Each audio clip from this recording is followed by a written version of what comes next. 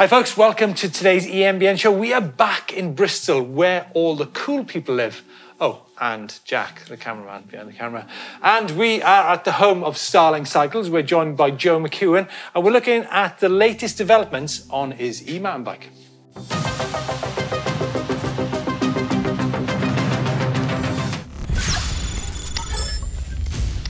Now folks, if you haven't seen the video on Joe's concept thermoplastic bike, check that out on the channel. But to pick up where we left off, we were about to go into the motor and also the Jackshaft. Yeah. Joe, talk us through the Jackshaft. So Jackshaft is really a way of transferring the power from down here up to a higher pivot, but then keep your same chain length here. So what you have is, you can't see it, the chain ring's on the other side. I'm sure we'll get some shots of that. So as you pedal here, you drive the chain ring, which is on this side, which drives the cog, and then we've got a shaft through the middle that this cog turns this cog, and then this runs back to the rear wheel. Yeah. Now folks, I just want to give you a bit of background to Joe. Now Joe makes steel full suspension mountain bikes. Have to say, they're pretty close to my heart, some of the best ones in the world. But he takes his inspiration from the likes of Brooklyn Machine Works of New York. Jackshaft idea, yeah. And also of Doc from Superco. Yeah. Beautiful bikes, yeah, right? It's lovely, yeah. Let's talk about the latest developments of this bike. Now, previously we saw that the battery was internal. As you can see, we've now got a nifty little Kevlar. Yeah. I mean, Joe likes his materials, doesn't he? Yeah. We've got thermoplastic, we've got steel, we've got what were those bits there called? Yeah, the 3D printed 3D stainless printing. bits, yeah. And now we've got some Kevlar. Talk us through this is demountable now, isn't it? Yeah, so the battery, very easily, you can drop this guard down, pop a little switch at the back battery drops out. So it just means you can either stick a battery in your van, go and do some runs, come back, swap a new battery in, or stick, they're not very big, it's the size of the bottle, like 1.8 kilos, I think. Stick that in your pack. So what's that? That's probably like, I think that's 1.8 kilos. 1.8 kilos. So we've got 400 watt hours there, folks. So I think it's definitely a way to go riding your e-mountain bike. It's like I said, go for a ride in the morning, get back to the cafe, sausage and bacon roll or a coronation chickpea roll, whatever you're going to have, and then back on the trail. Joe, what I really like is the fact you've tuned in to the rear hub, the internal geared hub. Now, if you might have seen that myself and Ray have done an internal geared hub bike with a mid-drive Tongshen motor on the channel. Check that video out. But this is Kindene from Norway. Me and Jack saw it at the Eurobike show last year. Very cool. I think it's sub 1 kilo for the hub on the back. I think the hub is like 1.2, I think. Can you talk us through how it actually works and how's it been for you? You obviously you're quite new to it. It works like a hub gear. You press a button, it changes gear. But you can't just press the button. No, there is a little bit, you have to drop off the power a little bit, but apparently that will improve as the gearbox wears in. So I think that's the thing that will improve. But the gear shifts are positive, the range is good. Keep a nice single-speed chain. There's no derailleur flapping around. It's been good, and the weight is similar to a hub plus a cassette plus a So we're looking at, if we normally got a cassette around about 350 grams. Yeah, big ones 400, 450. Yeah, and like increasingly, if we're getting cassettes which are built for e-mounted bike purpose to increase torque, more steel in we're probably going to be looking at around about 500 grams, right? Yeah. Add to that the derailleur at 300 grams, but maybe the shift doesn't come into it, and the hub obviously.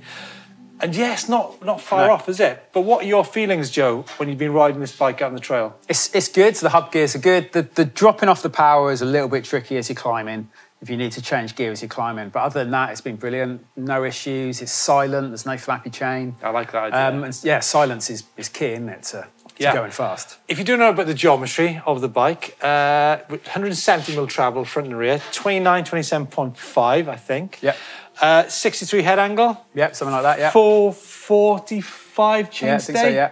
And obviously, one of the great things that makes Starling bikes great is that you can actually get the bike to fit your shape and size. So if you need a bike of 520 reach, Joe can do that. If you wanted a 4 or 315 reach, like maybe Jack would need, then, it's all good.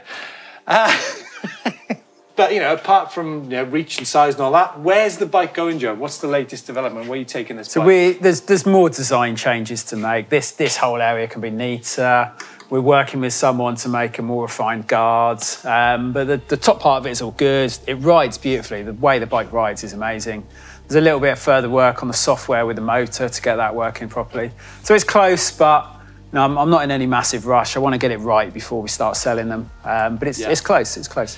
And I think, for me, at least, I think the feeling that steel gives you out on the trail, you know, I think you get less fatigue in your body. Yeah. Obviously, it's to do with, you know, the wheel build and suspension and all that. But some of the time, whether it be carbon fibre or aluminium, the frames can be a little bit stiff, and steel does give you that. And it gives you, that allows you to have, you know, comfort, it allows you to have grip.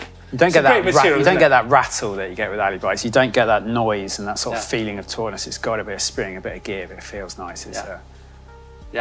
So, folks, if you've never ridden a steel full suspension bike, please do so. If you've never been to Bristol, please do so. Like I said, there's where all the cool people live, and Jack.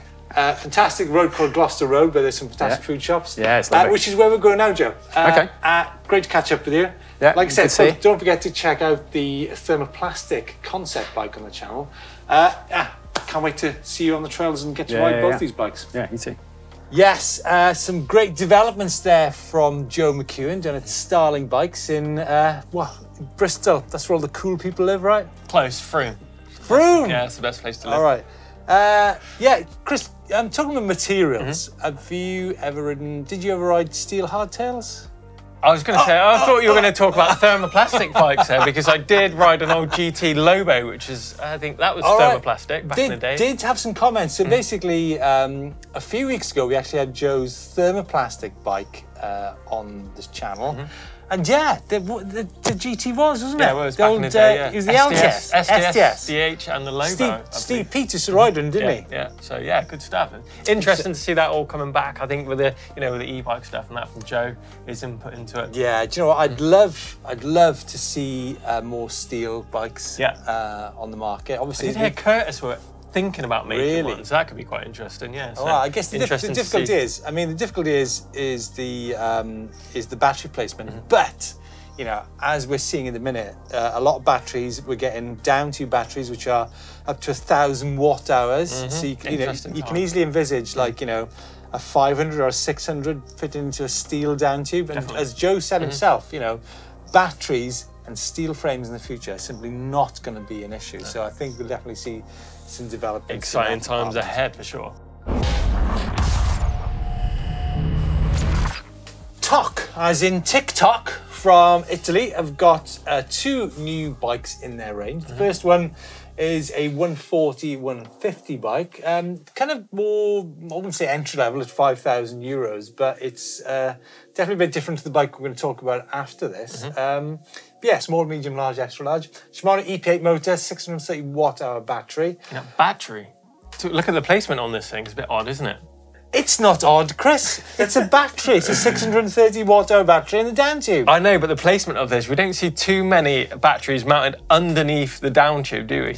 Well, I think that's just how that shot looks from that angle. I mean, you know, TOC have been, I've had this style for quite a while, and obviously I think it, like we talked about, you know, on last week's show, it brings that weight down towards the bottom bracket there. So possibly, you know, we looked at the likes of, you know, Nico Vulio's developed the Lapierre bike with a centrally mounted battery. So yeah, be interested to ride it, that's for sure. But a bike which I really want to ride is this next one. It is looking good, isn't it? This is the Ducati TOC Corse downhill bike. That's stunning, isn't it? It is looking good, isn't it? Öhlins front and back, 170, 180, 29, 27.5 wheels on there. EP8 motor, 630 battery. This time an internal battery, Chris. I like that. Loaded with pin parts on the XT Di2 gearing, Crank Brothers synthesis, downhill wheels, Renthal cockpit, Magura big 220mm synthesis? rotors. Yeah. What's the synthesis? The carbon wheels. The synthesis? Synthesis, yeah. you know what? Funny thing is, I want to go back to this battery thing because one of my favourite ever e-mountain bikes was actually the Canyon Spectral, the first one with the top-mounted battery. Yeah. What an amazing bike! It is, isn't it? Yeah. Easy to take the battery out. Carry one in your backpack. There's little 500 watt-hour batteries. I think super simple to put in. Easy. Key. That's the only bad thing on those. The key release. We're getting carried. Maybe we're getting carried away with how bikes look. We don't look at your bike when you ride it. No, but then again, you do look at your bike and sneak into the garage. Exactly. It's got to be looking good. And I do think that Ducati bike does look. It does. Comes in €10,980 for that big travel bike. So not cheap, but a great looking bike, pimped out with a load of top level kit. Yeah. Turning our attention now to some clothing. Now, I did get pulled up a few weeks ago that I had a bit of a fetish for shoes and pedals. But rubber, wasn't it? What was it? Rubber. Rubber. Anyhow, this is from. I did not know this Enduro was Scottish. Now, Chris is a former athlete. Get this right, former Enduro athlete. He used to get pocket money off them in the past. Doesn't do it at the moment. Just want to make that clear. But these are some new shoes. Yeah. Really like them. They're looking good, aren't they? 3 different models here. So you've got one clipless, you've got a technical flat pedal shoe, and more a casual looking flat shoe as well. Clip shoes, you've got the burner. Now this is absolutely loaded with tech. Clever insole, super comfy on there. Loaded with tech? Yeah, so you've got materials on the outside that don't absorb water. So it's not claiming to be waterproof, but just make those wetter rides a lot more comfortable. Got a protected toe box on there, and the cleat, where you mount the cleat. Big, long. I think they're great shoes, but you know what? If it's wet, you're going to get wet feet. You're going to get wet feet. Yeah, There's no shoe in the world that is waterproof. Louis looking at his shoes the minute, like he's thinking, are my shoes waterproof? He's thinking, yeah. But flats are more your thing. Then you have 2 options. You've got the burner flat pedal shoe, which is a nice casual looking shoe, and the Humvee, which is more of a skate style shoe. Good pricing on these, $89.99 for those flat pedal shoes. A super tacky sole, $119.99 for the burner flat pedal shoe. And the clipless pedal, that's coming at $129.99. So some good value shoes there, I think, yeah. And yeah, if you haven't seen our flat pedal versus SPD video, it's on the channel, check that out. A bit of a discussion between what Blake thinks and what Doddy thinks. And lastly, E13 have just released their plasma valves. Now this is a new tubeless kind of tech going on for the wheels. So it's a bit of a faff, isn't it, topping up your tubeless sealant, Steve? Never done it. You've never done it? I've never done it. Honestly, true story, never done it. But you've got a couple of choices here when you come to top up your... I'll let Chris talk about this. A couple of choices here when it comes to topping up your sealant. It's either to crack the bead off the tyre and fill it up with sealant, or you can inject it through the valve core, which means taking it the valve core out, you press the valve. But these basically remove all of that, so you can remove the top of the valve, just put your sealant bottle in there, squeeze it in, put the valve back in, job done. Super good. Yeah. Pretty cheap as well, $25, loads of colours. So. Who'd have thought, eh? Nice. Valves. Have you guys had a look at the shop? Yeah. Should do. Some good stuff there. Absolutely loaded sweatshirts, you've got t-shirts, beanie hats, loads of stuff to make you look as good as Steve Jones. Well, the reason I'm wearing a beanie hat, because last week Chris was taking the mick out of my hairstyle. Well, I had a bit of an odd style going on. I mean, you had the forehead exposed, spiky on one side, comb over on the other. Well, that's because the cat woke me up in the morning. But if you want to be looking good on the trails or even out on the streets, get into the EMBN merch shop and check out all the latest gear. Don't forget. Folks, I'm really happy to see that you guys got involved in some of the comments on Joe McEwen's Starling bikes recently. This one, Pat Hoffman, this is fascinating, Steve. Thanks for covering it. No worries. And then DKL Vehículos Electronicos, DKL. Nice R&D, very good. Looks like promising material and very nice bike too. And then there was this one. From Jack Scott. Joe, carbon fibre for bikes goes through nowhere near the stress that an airplane goes through. Now, I suggest you go and have a look at Joe McEwen's answer to that comment by Jack Scott, because Joe knows his his materials really well. So, you know, he wouldn't be taking things like this lightly. So, yeah, but folks, great comments from you guys. Keep them coming. It's great to see your involvement. Right, time for Tech of the Week, and we've got a great entry in this week, a bit of home build action going on. We've got Robert, he's got a OS Blackbuck 29er home build kit here. He's out in Cape Mears, Oregon. What do you think to this bike, Steve? I really like it. I really like the fact that people are getting involved in making their home build kits. I love the seat stay on the bike. Which Nice is, angles, isn't it? Which is amazing. But more than anything, I love the location. This is in Oregon. This is in Cape Meares. Look at it. That's a Backdrop classic. is good, isn't it? Almost Beautiful. matches the bike, doesn't it? Mounted. Yeah. I like it. Rigid. Looks super simple. I bet that's a nice breeze to ride that bike. Yeah, Robert, thanks so much for sending this picture. And it's a real inspiration to see people, getting their old bikes in the sheds up and running with a new mid-drive motor. New lease of Fantastic. life. Great stuff. Love it. Love it. We open this week's Where in the World from Plonzerland. Plonzerland, otherwise in Genk in Belgium with Sergey on his Mondraker. Nice bit of off-camber action there, I think. Plonzerland. Please let me know what Plonzerland is. And then we move to Pattaya, Thailand. And we have ever had a Thailand picture in I the think it's Where in got the to be World. one of the first, I think. Look at that. John, can we come to Thailand, please? Please? And finally, from the beautiful Dartmoor in the southwest of England, we've got Dave and the Canyon Neuron up at Burrator Reservoir. What a great part of the world, Chris. Yes, What we've done some miles around there. What a lovely part of the world to go to in springtime in the UK. Folks, love your inspirational shots as ever. Don't forget to chuck them into the uploader and we can chat about them next week. Yeah. We have got some beautiful bikes in the bike vault this week, and things kick off at Cobbler's Creek, South Australia. And this is Neil's Specialized S-Works. That's a super nice shot, Chris, isn't it? Gotta be super nice. Gotta Check be. this one out. They've got Ricky here. He's got a Maran E2 out in Anton Valley. First ride on his e-bike. Absolutely loving it. What do you think of that backdrop, Steve? It's gotta be super nice, That's right? the kind of Where in the World shot, really, isn't it? But still a great shot. Super nice for me. Super nice. Oh, and a lot of triplets. We've got triplets. Rottwild. We've actually got a former Rottwild rider sat there, but we can't because he's on the Dirt Shed show. Nigel Page is on the Dirt Shed show next week. But he's literally right there. Smell it. Quick shot. There he is. Martin hijacked him. We couldn't have him. Anyway, back to her bike vault. Got Propane E-car now as well, out from Calpe in Spain, out on the beach. Calpe. Beautiful. Looks good. Super nice. Super nice. And then this is Will's Focus Sam Squared 6.9 Mechanic Chase. That's a nice shot. And then out in Cape Elizabeth in Maine, a Trekker 9.7.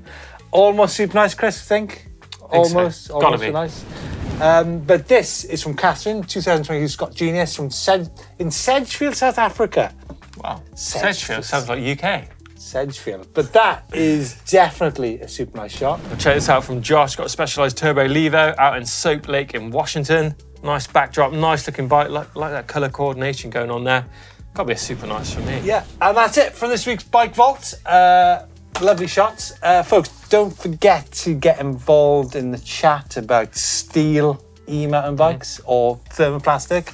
As Chris pointed out, actually, Nigel Page will remember the thermoplastic GTS as well, Definitely won't will he? do.